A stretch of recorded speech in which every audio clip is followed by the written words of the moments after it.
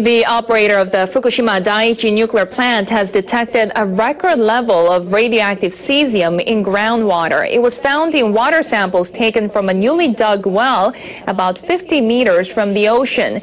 The Tokyo Electric Power Company workers detected 54,000 becquerels per liter of cesium-137 in the water. This is 600 times the government standard for radioactive water that can be released into the sea. And it's more than 30,000 times the level found in water samples taken from a nearby well last week.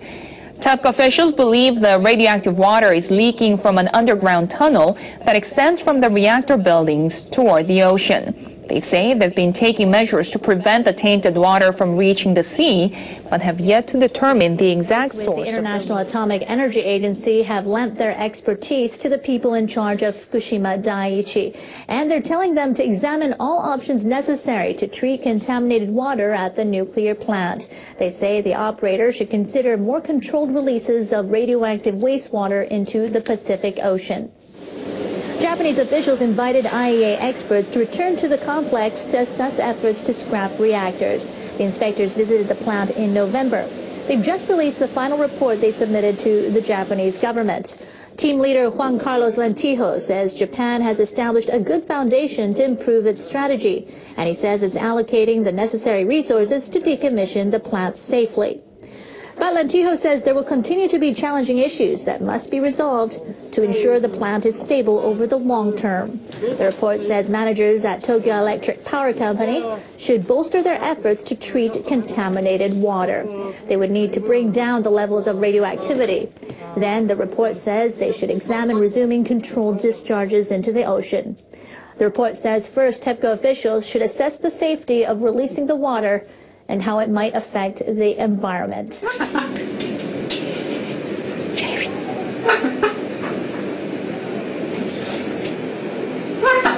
Members of a Japanese government panel are looking down the road in drawing up plans for energy policy.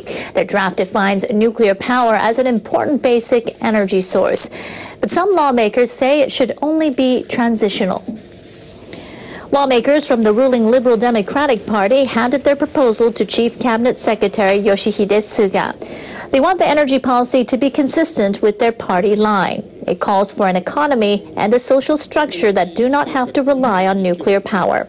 The lawmakers are requesting that the energy policy include a roadmap to lessen the dependence on nuclear power.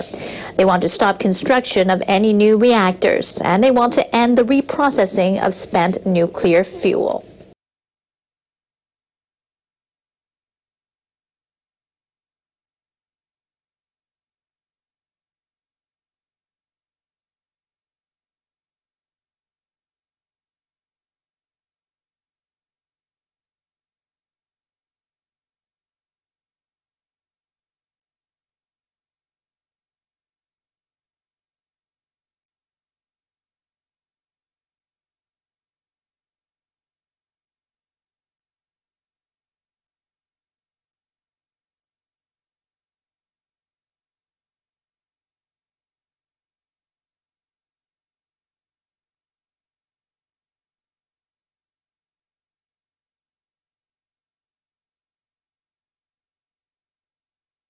Modern medicine generally attributes the development of cancer cells to genetic abnormalities. However, Japanese researchers say they found another possibility.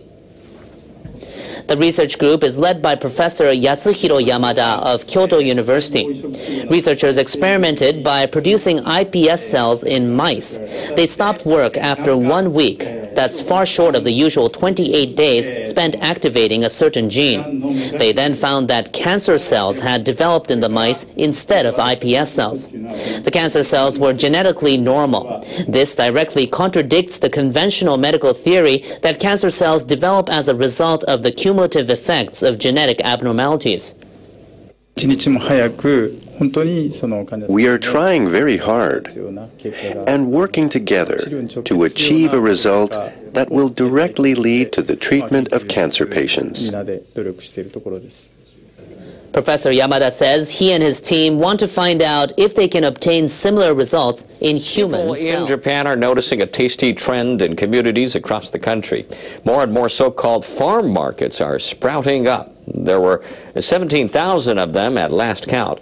Customers love the cheaper prices and the fresh produce. Managers of one market have found a way to ensure their apples are even crisper and greens even greener. Every year, more than 1 million people pull into this car park in Utsunomiya, north of Tokyo. This is one of Japan's busiest farm markets. Last year, it sold over $5 million worth of produce. There's a huge variety of fruit and vegetables, all sourced from 150 local farms. The big draw is price. Most items cost 10% less than in an ordinary supermarket. There's such a great variety. I shop in many different places, but I always end up coming back here. The secret to the market's success? A great selection of produce that's literally farm fresh. Nothing is left to chance. Each purchase is logged and analyzed at the cash register. The data is then sent direct to suppliers, the farmers themselves. Akemi Ikeda supplies more than 30 varieties of vegetables to the market. Even out in the fields, she's kept in the loop. It's from the farm market. Each farmer gets data on their sales sent to them by text message once an hour. 20 bunches of chrysanthemum greens. I'll pick some more straight away. Right away, Ikeda starts pulling up more of the grains. She and her husband tie them in bunches and then rush them over to the market. This is how the market always keeps its produce fresh, by adjusting supply to meet demand in real time. It's really encouraging to see how much I've sold each day. It's great. This just-in-time supply system was set up by the market's manager, Yuzuru Matsumoto. Matsumoto has overseen a sharp rise in business. In the past 5 years, the number of visitors has risen by over 25%. We try to look at it from the customer's point of view and give them the service they want. We're always looking to improve the way we do things. There's another factor that helps to motivate the farmers. The market lets the growers set their own prices for their produce. It takes just a 15% commission. Everything else goes to the farmers. The farmers coordinate closely with the market staff in deciding which vegetables to grow. As for spinach, between December 27th and the 31st, we were about 300 kilograms short. I'm thinking of sowing some after my tomatoes. If I put in 200 to 300 square meters, that should be about right. Holding regular meetings like this has changed the way the farmers think about their crops. Makoto Watanabe started working the land 7 years ago. He now grows 6 kinds of carrots. Most of these are new varieties that he'd never thought of before. It's really fun coming up with new products to sell and ways to create a market for them. I think the producers feel much more involved as participants in this business. From the field to the market and then straight to customers.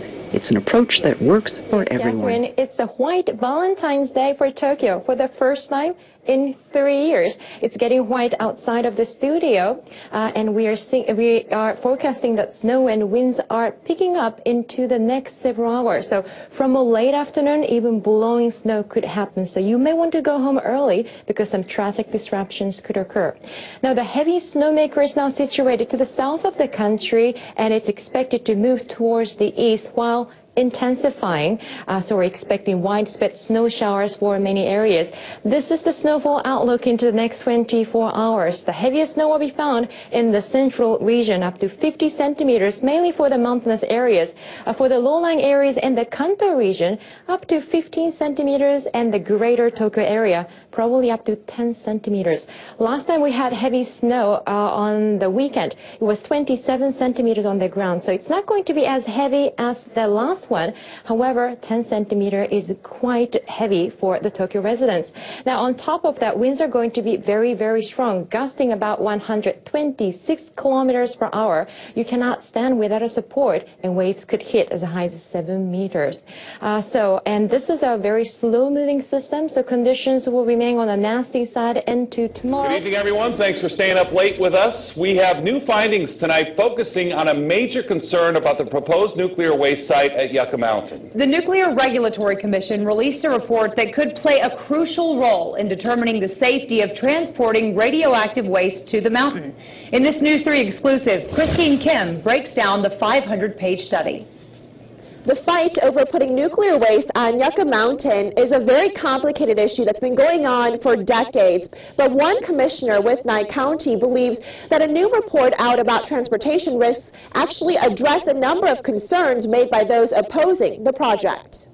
The Spent Fuel Transportation Risk Assessment focusing on a looming question. How safe is it to transport radioactive waste to Yucca Mountain? Let's hear the science. Nye County Commissioner Dan Shinhofen is a liaison to nuclear waste issues and represents those living closest to Yucca Mountain. People who say they don't want it in their backyard, well, it comes through our bedrooms. According to the assessment, there is a 1 in a billion chance radioactive material would be released during an accident. The material that will go to Yucca Mountain is spent fuel rods, and there's small ceramic pellets that are in these long rods that are put in a container, and then they're put in a pool to cool, then they're put in a container to put on the truck, and then they're put in a container on the truck. They're like triple wrapped, and then they're shipped. It notes even in the worst-case fire accidents, the cask would stay sealed, meaning radioactive material would not escape. There's nothing leaking out of these things. There's nothing. You can stand next to the rail cars or next to the trucks, and it's not any more dangerous than standing outside. But the findings also show canisters transported through railroad without the inner welded cask would release radioactive material in severe accidents. However, if someone is exposed to the waste, it would not result in immediate death. Overall, though, the study reconfirms the risks are very small and the public is protected. But in the past, Nevada's leaders expressed their opposition to the project. I do continue to oppose the Yucca Mountain project, and from a state perspective, I will continue to oppose it in any way we can. There are very few people who are required to watch waste once it's put into the ground. We don't want to make that kind of deal. But Shinhofen points to this new study and believes the science so far shows transporting the material to Yucca Mountain is safe. It's likely this new report will be brought up again in the near future. A legislative committee on high-level waste is scheduled to meet on February 21st at the Grant Sawyer Building. Isolation pilot plant has been part of the New Mexico landscape for a while now. Stuart Dyson's in the newsroom with the background story. Stuart. Tom, to start at the beginning, you just have to go back about 250 million years when an ancient sea evaporated, leaving vast salt beds there in the desert, and eventually they got covered up and buried with desert sand. Some people say it's a perfect place for storing nuclear waste. Of course, a lot of environmentalists disagree with that, and that's one reason it took so long for WIPP to get going. The federal government picked out the location in 1973, but the first load of waste didn't arrive till 1999. The place is not a sausage factory, so we do want to know what's in there. It's low-level waste, not bomb components, but stuff that's been contaminated with plutonium and uranium, like gloves and jumpsuits and tools and rags. The stuff comes from Department of Energy labs and plants around the country, places that produce nuclear fuel and weapons, like Los Alamos National Lab. It's all packed into super secure containers that are trucked in and packed away in 56 storage rooms carved out of the salt 2,000 feet underground. The future? WIPP is scheduled to keep on receiving nuclear waste for another 20 years or so. Then workers will collapse those salt caves and seal the place off with concrete and dirt, the salt helping to seal things in there. Some of the stuff inside there will stay radioactive for about 24,000 years.